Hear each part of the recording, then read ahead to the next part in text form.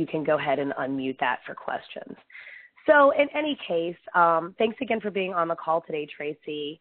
I want to let everybody know that I met Tracy a few years ago, and she is a wonderful attorney. She's local here, and she lives in Peters Township, not far from me and not far from our current office. It's her office. She's about 30 seconds away from my house. I never noticed that she was there, and I think we were just introduced through another contact, but I've gotten to know her over the last few years, and she's worked with a number of our clients and just does an excellent job in servicing them, but also has a great process in which she helps clients with various, estate planning issues. Primarily, she focuses on estate planning and administration, with most things being flat fee, but she does also do some other things as well. A couple of fun things about her: she works with her hubby just like we do, so we tend to have a lot in common there. And when we go to lunch or dinner, we have a lot of things to laugh about. And whenever I went to Disney last year, I found out that Tracy is a Disney expert. And I don't know Tracy, how many times have you been to Disney? I think right now just 3 in the last 2 years, and then our next one's January. Yes, but she's a wonderful Disney planner. So if you need any estate planning on the side, she helped me plan our Disney trip last year, which went very well as a result of her filling me in on how to go about doing that in the best way. So without further ado, I'm going to turn this over to Tracy, and she's going to be talking about estate planning for probably 20 minutes or so and pausing for questions in between, and then we'll leave additional time for Q&A. She might go as long as 30. I think it just depends on what kind of questions come up in between. But I do really encourage you to ask specific questions because this is a really broad topic, and she's very knowledgeable. So, Tracy, thank you so much for doing this today. I'm going to go ahead and turn it over to you. No, thank you. I really appreciate the opportunity to talk to everyone and, answer any questions that you might have about the topic of estate planning. Melissa already gave you a little bit of background on me, and the first thing that I'd like to talk about is who needs an estate plan. And my opinion on that is that everybody needs something. Not everyone needs the same thing, but everyone needs something in place. And those pictures there are the reasons that I have an estate plan. I have kids, I'm married, I have a house, dogs, things like that, and all of that can be covered through an estate plan. So when I use the word estate plan, what exactly does that mean? So with estate planning, the main 3 documents I typically talk about are a will, a financial power of attorney, and then a medical power of attorney, healthcare directive, living will. Those are kind of all tied into one. So those are the 3 types of documents that we'll be talking about today. And what I'll do is I'll go over one of the documents, and then I'll unmute everyone. So if you have any questions about that specific document, then you can ask it then, because I want to make sure that I'm, answering all the questions that you have. So the first document to talk about is a financial power of attorney. Your financial power of attorney is a document that is only valid while you're alive. And I think that's a really common misconception. A lot of people try to use a financial power of attorney after somebody passes away, but its sole purpose is for you to pick someone to name to make financial decisions for you if you're not able to, but you're still alive. So the second that someone passes away, that financial power of attorney ends, and then the executor of the will would take over at that point. So a financial power of attorney is where you pick someone to help you either pay your bills, access IRA money, sell a house if need be, sign any sort of financial documents. That's the purpose of the financial power of attorney. Who you pick as your agent, and I'm sure Melissa has seen some horror stories with that, is you should pick someone that you trust financially, because they're going to be someone that can access your accounts and spend your money, and sometimes that's not necessarily in your best interest. So you want to make sure you trust the person from a financial standpoint for who you're picking. And there's two different types of financial powers of attorney, an immediate and a springing. So the immediate essentially is the second that you sign that document, your agent, the person that you've selected, can make financial decisions for you, even if you're not incapacitated. So you see that a lot with spouses, especially if one's maybe traveling, then that spouse can sign maybe close on a house or do something like that without the other spouse being present. Springing means that it only comes to life should you be incapacitated and no longer able to make financial decisions for you. Now, there's a lot of pros and cons to doing a springing versus immediate. So for the springing, obviously, if you have a document floating around there, it cannot be used unless it's been certified that you've been incapacitated or that you are incapacitated. The pro to that is that, you're protected while you're not incapacitated and no one can essentially sell your assets out from underneath you. The con to that is that it adds a little bit of red tape for your family if you do become incapacitated, because they would need a doctor's note saying that you aren't able to make decisions. And I've had some situations where if it is a little gray, the doctors are unwilling to sign that the person's not able to make decisions, even though they might be in the hospital or something, and it makes it really hard for them to sign the documents, or pay the bills or sign any documents that need to. So, that's something to talk about if you're ever looking at a financial power of attorney, is which one's the best for you. And there's really no right answer. I think it's different for each person. So then before we go on to the next one, the healthcare power of attorney, I'm going to unmute, and if anybody has any specific questions about the financial document, that would be great if you want to ask.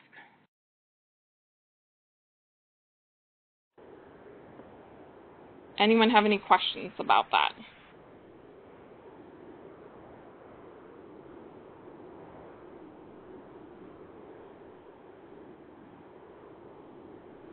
Okay. Hi, this is Rick. Oh, go ahead. Oh, go ahead. Oh, sorry. Is there such a thing as just a strictly spousal financial power of attorney? Yes, what some attorneys will do is, if that's something you're looking for, you could have a power of attorney where just the spouse is named and you don't have a backup. The concern with that would be if your spouse is not able to make decisions. The alternative, if you don't have a power of attorney in place, is that your family has to go through a guardianship through the court in order to have somebody appointed through the courts to be the power of attorney. So it can be very costly for the family if there is not a power of attorney in place. So depending on the circumstances, I always talk to everyone about their individual circumstances on whether or not it would be beneficial to have that backup in place. But yes, you can just have a specific power of attorney just for spouses. And someone could be added later, or would that just be a whole new power of attorney? With technology now, with a lot of stuff just being in Word documents, I always recommend just add the person later, because it's not a significant charge, because it's not like we're typing it up the document in a typewriter again. We're just adding the person's name and you're just re-signing the document, which would make it a lot easier for the banks, and they would accept it a lot quicker if you do it that way versus having some sort of amendment. Okay, thank you. You're welcome. Is there another question too that I heard? Well, that was me, Tracy. Of course, you know me, I always have a question. I guess I pose this for the benefit of other clients. Sometimes people tell me that an attorney told them they don't need a power of attorney, or it's not a big deal if they don't have one. And I don't really understand that thinking, so maybe you can comment on that. And then secondly, I do run into people who say they aren't sure who to make their power of attorney because maybe they don't have someone that they trust. Are there ways, how can somebody be protected so if they do appoint someone, like a friend or someone that's maybe a little bit more distant and they're a little worried about the fact that they think they trust them, but they're not sure? How would they be protected if the power of attorney was abusing their powers? So that's the hard part about the powers of attorney, is that unless you have someone looking out for your interests, there's a lot of fraud that comes with powers of attorney. So that's why it's so important to pick someone that you do trust. If it is a more distant relative or a friend, I always recommend doing the springing power of attorney, where it essentially only becomes effective if you are incapacitated. Because at that point, it's probably, it's better than having nothing at all. If you don't have someone that you trust, though, there are companies out there that will serve as a power of attorney, that, they get paid for their services. They're just a corporation that's their job. So there are options if you don't have a person close to you that you would be comfortable naming. I hear a lot, too, with your first question on comments of, well, I've heard I don't need one. And I would definitely be very interested to talk to the attorneys that say that, because, my thoughts are more, if you're going to not have a document, maybe the will would be the one not to have, because Pennsylvania law essentially writes a will for you if you don't have one. If you don't have a power of attorney in place, then you have to go through a guardianship with the courts. So a power of attorney is usually a couple $100. A guardianship could be $5,000 to go through the courts, because you have to petition the court to become appointed as the guardian for the person that's incapacitated. You have to go before a judge. You have to get a medical expert report from a doctor that they certify that the person is incapacitated. There's a hearing involved. There's a lot of court filings and reportings every year with the court on, what's happening with the money and things like that. So it's definitely a very long process. And I've seen a lot of families struggle with that when they need a guardianship, because they can't get access to money that they need to maybe pay for, their mom and dad's care or something like that. Where if they would have just had a financial power of attorney, it would have all been avoided. So I would say, mine would be the exact opposite, where the document that I personally think is the most important is the financial power of attorney. And then maybe probably medical would be second to that. Thanks, Tracy. That's really helpful. Thank you. Anybody have any other questions on the financial powers of attorney? All right. Well, then I will mute again, and then we'll go on to the healthcare.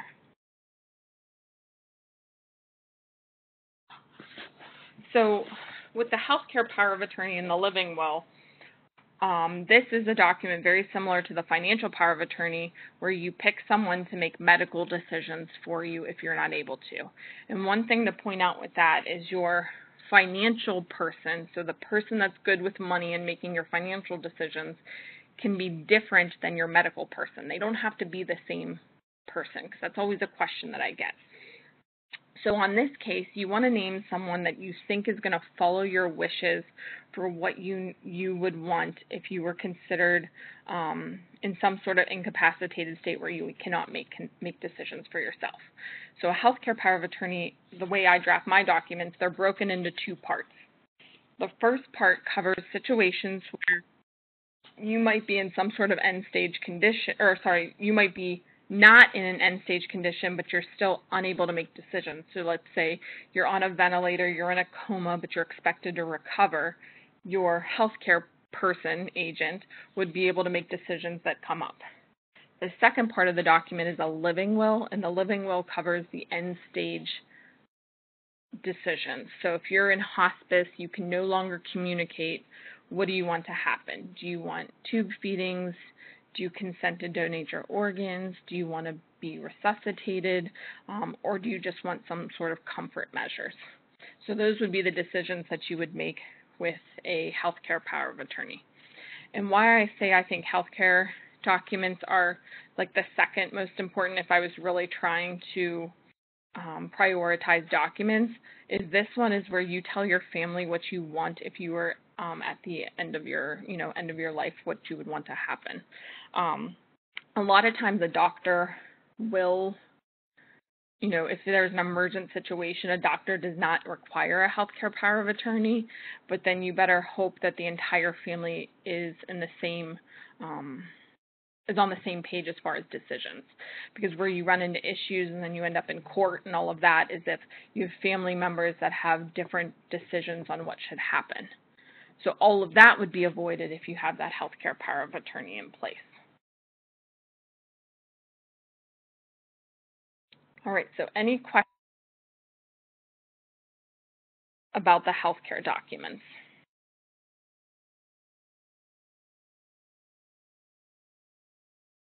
This is Rich again.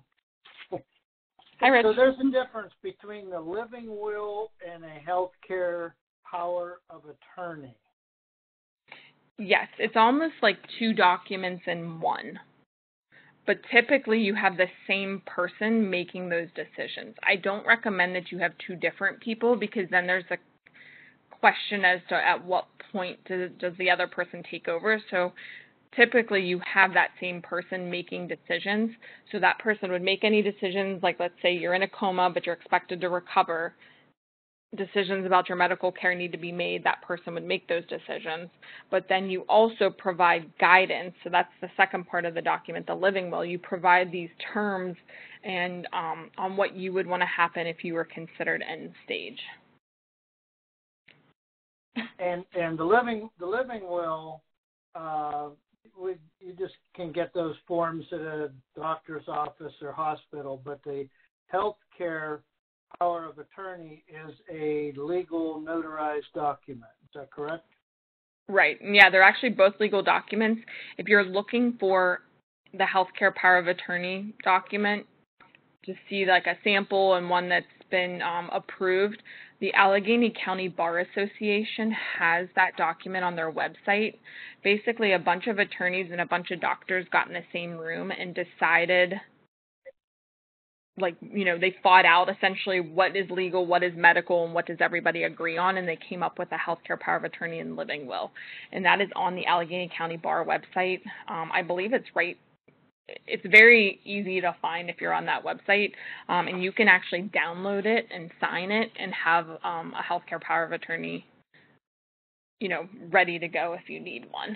And I've had clients that, if they have a medical appointment or something and they don't have time to sit down and go through with an attorney, they will use that as a quick document to have something in place. Okay, and then that does not have to be notarized or anything then? No, I would recommend that you get it notarized and witnessed because that just further validates that there's no question about your capacity when you signed or anything like that, but it is not legally required to be notarized. Thank you. Perfect. Thank you. Any other questions about this document? All right. Well, let's move on to the will.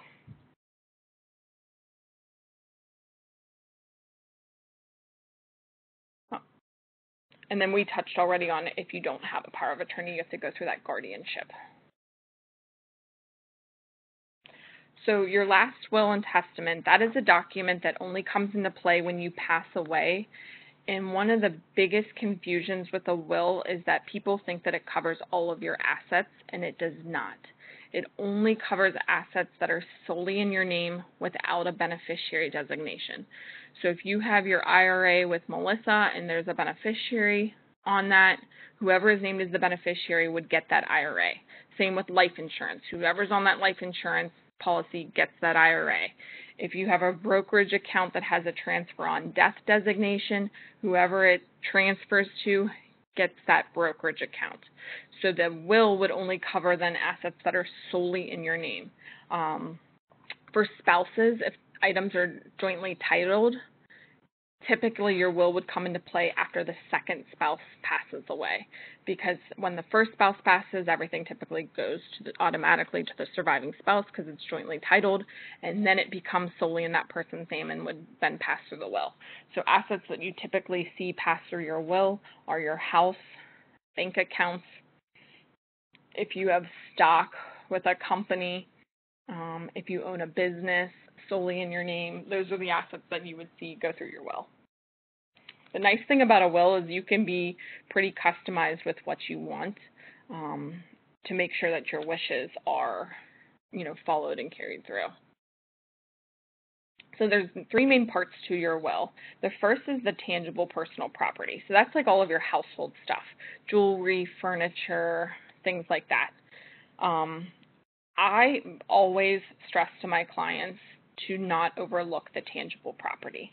In my experience with doing a lot of estate work, when someone passes away, the family, let's say there's 2 kids, they're not fighting over the $50,000 because $50,000 divided by 2 is $25,000 and they each get $25,000. It's really not that hard to figure that part out. What they do fight over is grandma's wedding ring or rosary beads or the family, photo albums and things like that. So what you can do is you can actually write out a list of things that you want certain people to get so that it'll avoid fighting in your family. And it's not necessarily the things of value either. So yeah, if you have, $1 million painting on the wall, that might be something that you want to determine who gets. But it's really the sentimental things that people fight over because there is no actual monetary value to it. And that's where I see a lot of issues with estates. If families are going to fight, that's what they're going to fight over. You can also do a specific bequest. So that's basically saying if you want one of your, let's say you have a child that lives in your house and you want them to get the house, you can specifically give them certain items.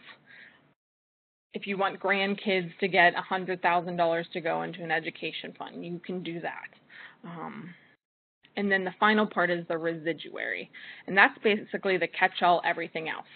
So after you've given all the way the tangible stuff, you've made any specific bequest that you have, basically anything else that's left over would then get divided in accordance with your wishes.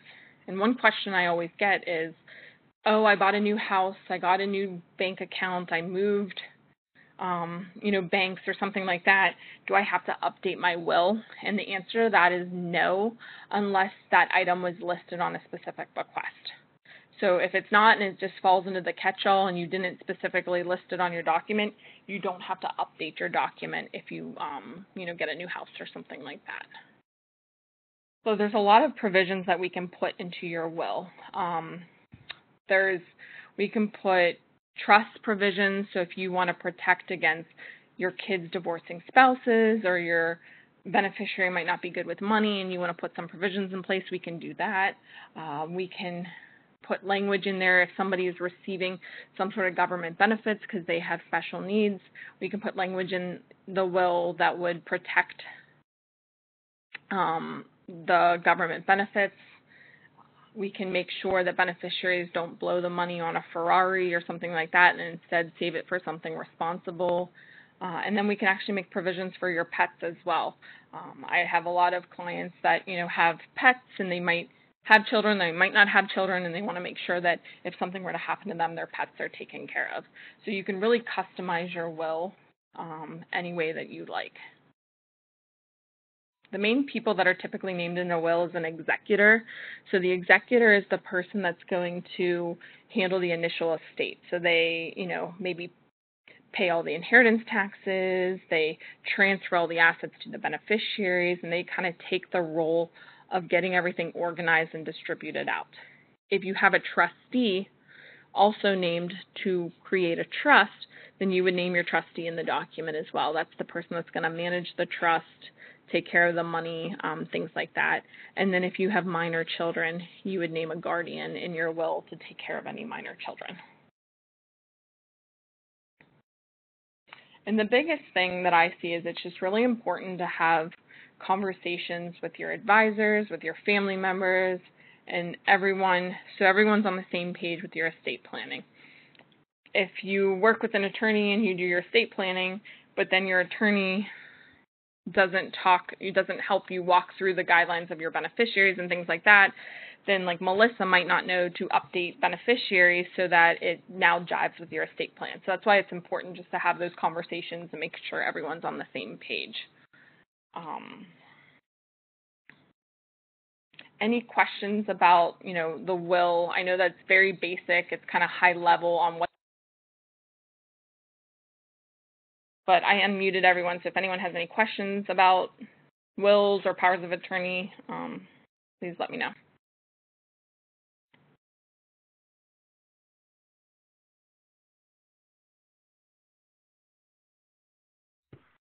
Any questions, guys? I know there's probably questions because I get lots of questions about this stuff. I think a question I get a lot is, if I have a trust, do I need a will?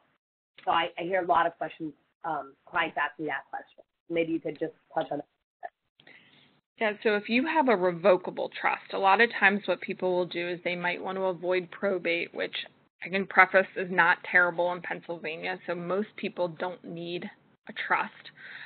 But if you have one, then I would recommend that you have a will, because there's always an asset that for whatever reason is either forgotten about, or honestly the more likely scenario sometimes is that if you have, like, let's say you die as a result of a personal injury or medical malpractice, and your estate is the suing whoever, was the cause of the death.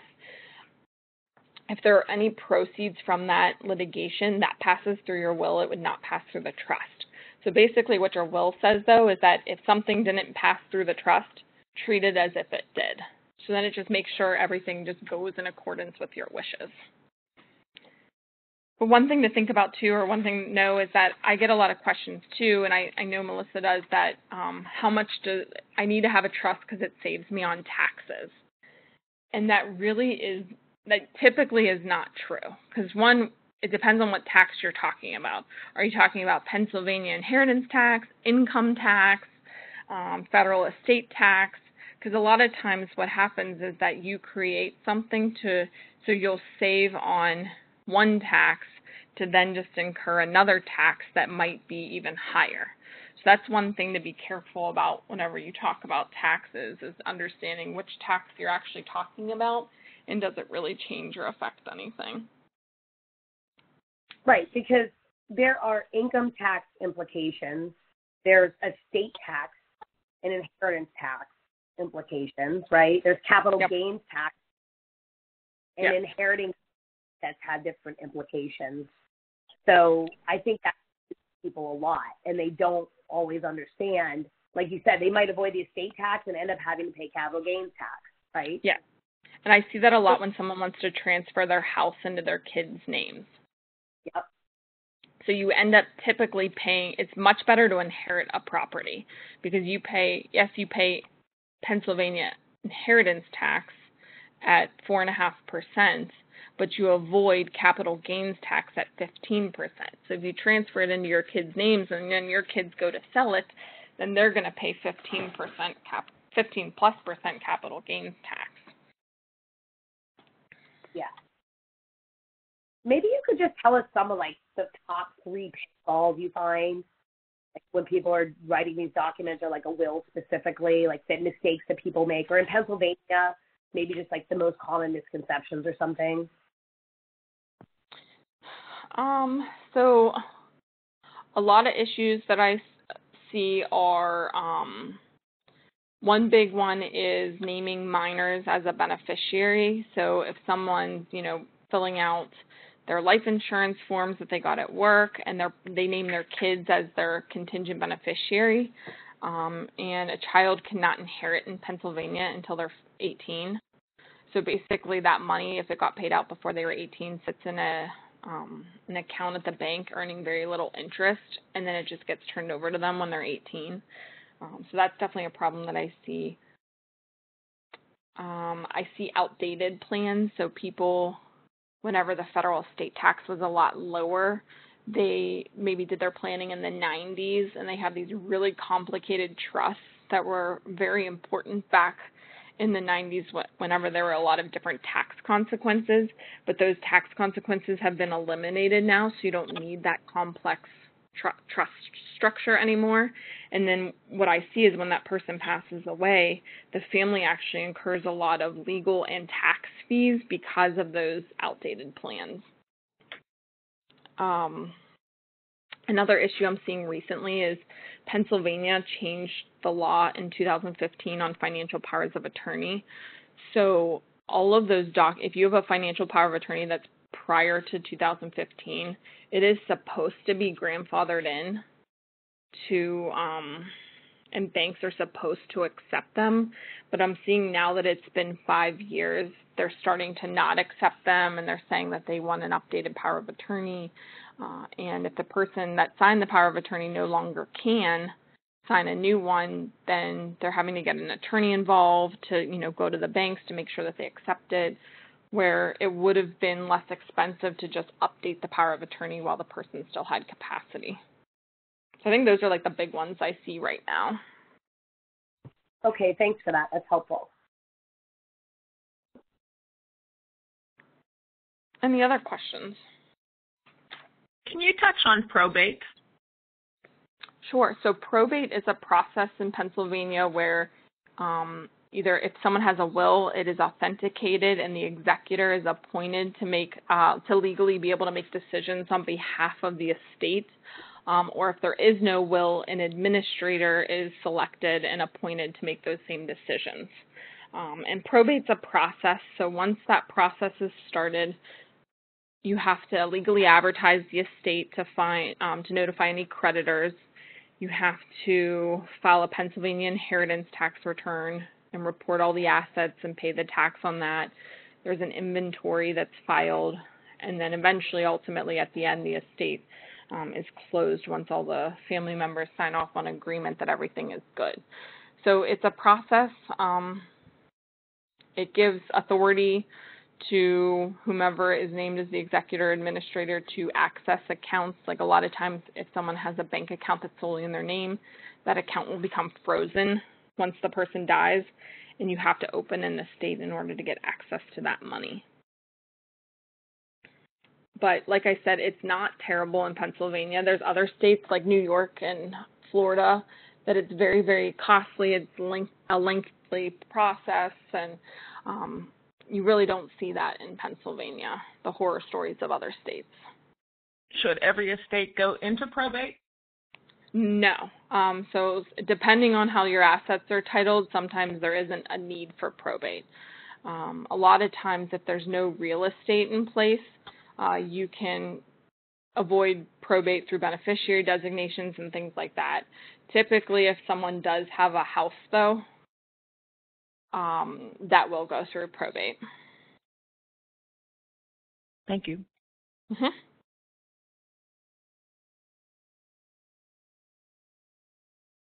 Any other questions?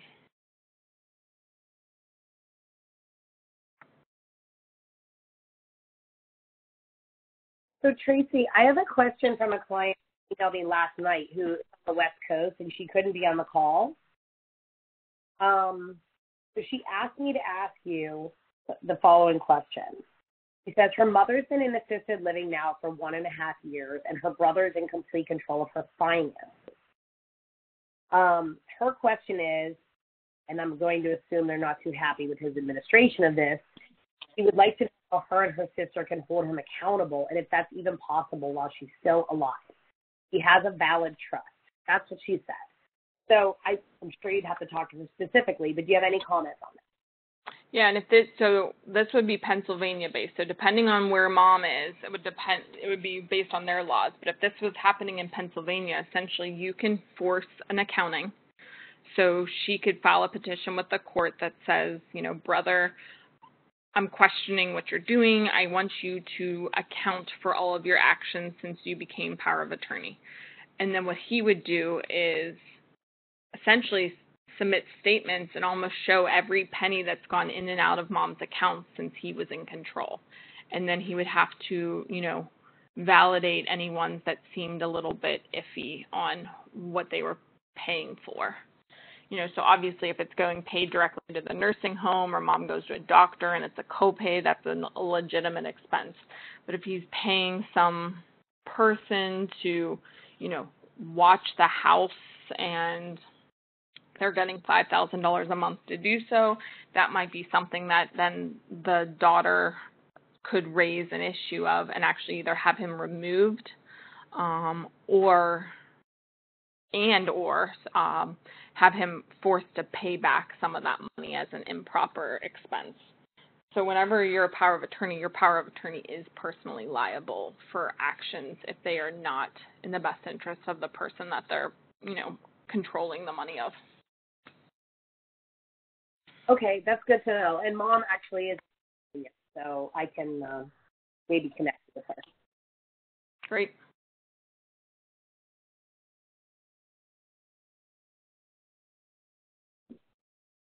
Any other questions?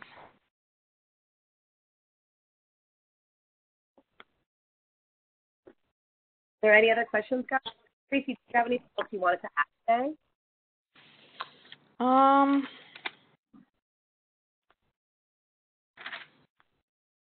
trying to think.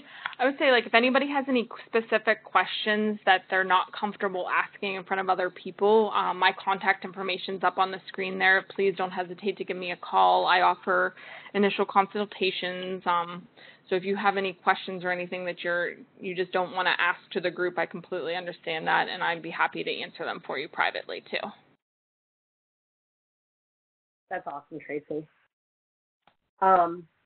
So I think that was super informative. And if you don't have any other comments, I just want to thank you for taking the time out of your busy day to do this, educate our clients on some of these matters. I know that you are absolutely open to touching base with people and talking to them about, any legal questions that they might have, and even offering a consultation if they are interested. There's so much more, I know, than what you talked about today, and it is really very specific to each person's wants and needs of their financial situation.